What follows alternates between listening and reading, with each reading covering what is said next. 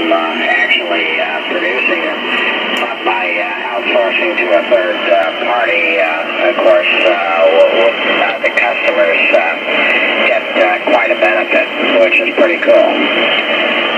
My other big passion is sailing, although I'm not doing much of that right now. It's cold, and so things are essentially stored for the winter.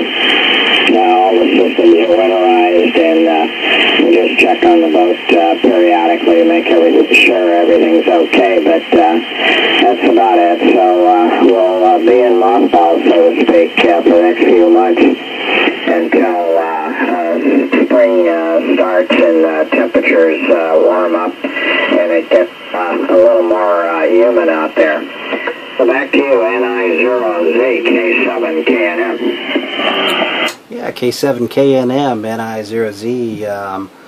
Well, I certainly understand that, and I keep so busy sometimes I don't even think I'm seeing the seasons go by, so only got all this computer stuff back up here and running again, and have been off the air for literally a couple of months. That's one problem with having SDR radios is if you have computer problems, you then have radio problems. So looks like I'm getting all that fixed now and having fun again. So really appreciate the QSO.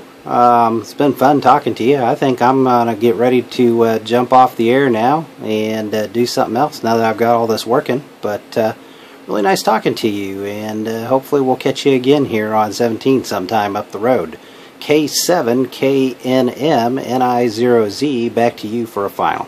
Okay, NI0Z K7KNM. Well, thank you very much, Mort. It's been a nice contact. Thanks a lot for coming back. Had an enjoyable QSO here, and glad you got your SDR stuff all working. Got all the bytes and bits squared away.